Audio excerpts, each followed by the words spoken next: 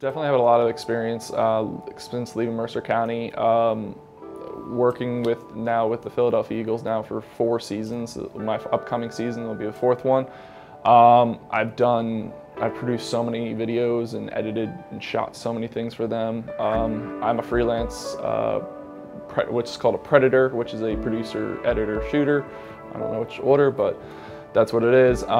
Basically, I shoot stuff for the social media. So one of my producing segments that I created back in my 2nd season was called Merrill Cam, which is Merrill Reese and Mike Quick in the radio booth and actually getting their authentic calls, like seeing their reactions, because you hear it on the radio, you can do whatever, it sounds the same, it kind of gets repetitive, but when you see somebody's actual reaction to it, that's where it makes a difference. And one of the videos I did shoot, which was the Super Bowl one, got over 1 million hits on Facebook, and that kind of sent me a little bit like, oh my God, that's a lot of people who viewed my content. I came here in 2008, didn't really start doing more of this TV and film stuff till probably about 2009. And definitely was a little immature at the time, but as everybody is, but definitely honed my craft at like editing here. Before I moving to another university at Rowan University and then working in the actual field as an editor. I definitely like honed my craft by doing that, working with Adobe Premiere, After Effects.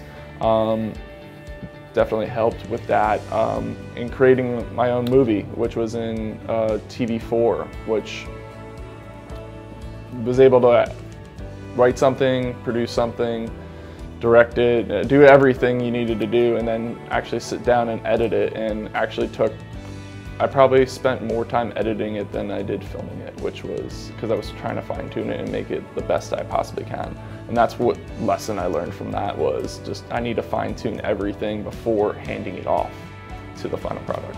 So yeah. A lot of people think when you're going to community college, yeah, I didn't get into a 4-year university and stuff like that. And really you come to community college to kind of like figure out what you want to do. So within that first year, I kind of knew I wanted to be in this field, but I didn't know. So I took a little bit of time,